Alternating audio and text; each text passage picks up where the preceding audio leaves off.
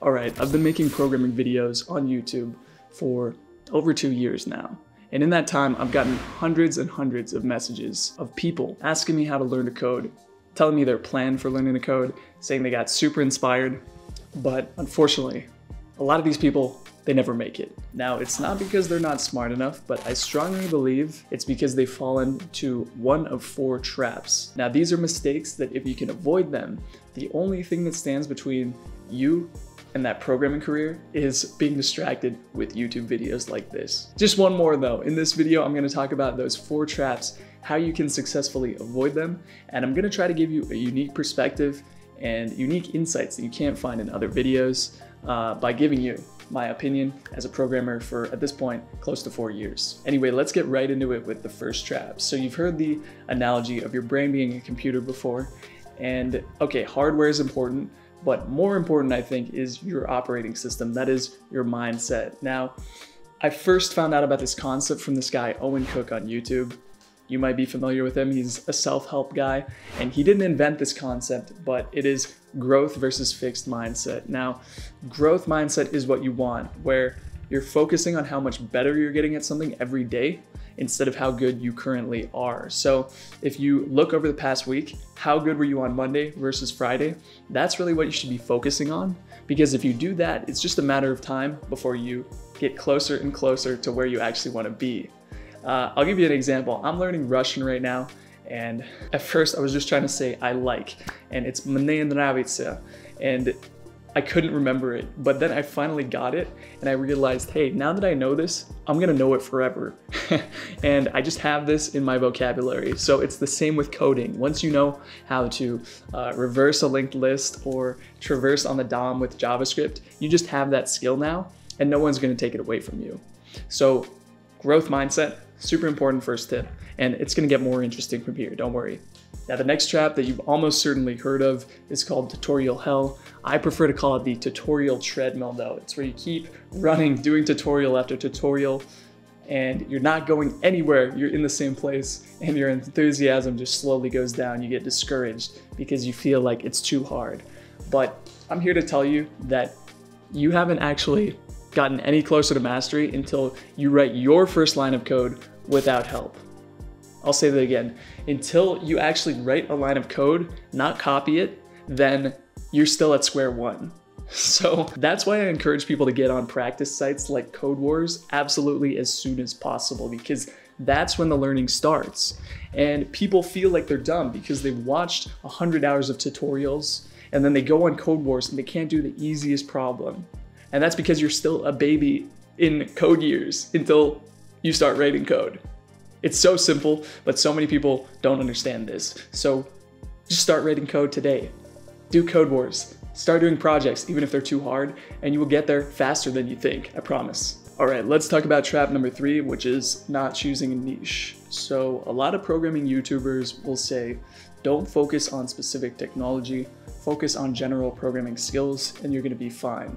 So I don't necessarily agree, and here's why. Companies are fundamentally hiring you to solve a business need. And if you can't do that, they're gonna have to train you from scratch. Okay, you'll have the foundation of programming, but if you can't solve the problem from day one and someone else can, why are they gonna hire you? Just think about it. What do I mean by niche, and how do you choose one? Well, a lot of people focus on programming as a whole. That's way too broad.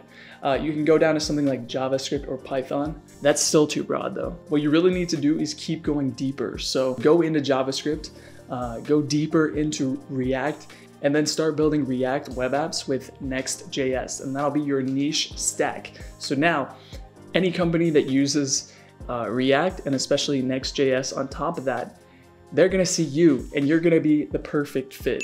So just from a marketing perspective and from an actual value you can create perspective, going very specific on your stack, very specifically into a niche, is actually gonna help you a lot.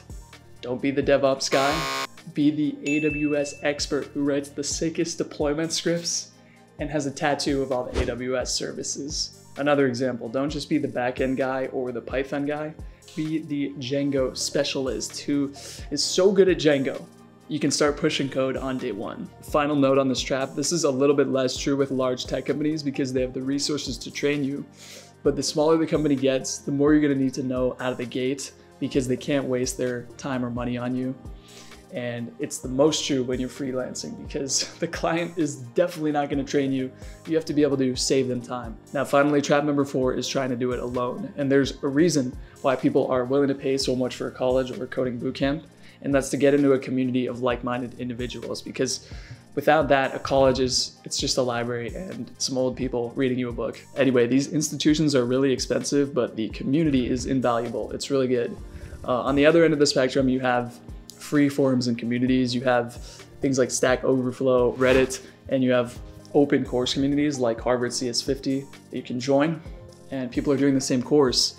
But the problem with these is, and it might be because they're free, maybe not, but people aren't really invested in the community. So they come one day, they go one day, they sign up, they never do it, that kind of thing. So it can be kind of watered down with these people who are just trying to either extract value and not give it back, or they're just very ephemeral.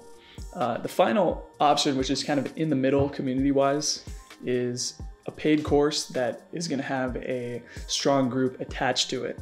So I'll give you just a few examples of communities I've joined. The first one is called Visualize Value. I took this design course from this guy I found on Twitter, Jack Butcher, and I joined his community, and people are just making great connections in there. They're getting feedback and everything, and it's super active and a few hundred people. The other one I've done is Parker Walbeck here on YouTube, a guy who does filmmaking. I joined his full-time filmmaker program, and I learned so much from people posting in his community, and actually, it seems like people are getting more value from the community than the course. And of course, there's a ton more, but this is something I feel is super valuable, so much so that I'm creating my own community for freelance developers, which also has a program inside that's gonna take people from zero to successful freelance developer. And we're gonna be focusing on the e-commerce niche, but also learning all of web development.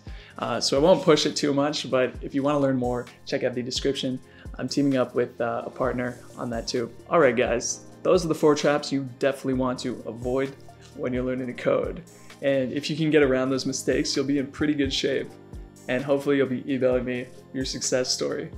All right, if you learned something, hit the like button if you don't mind. And with that, I'll see you in the next video.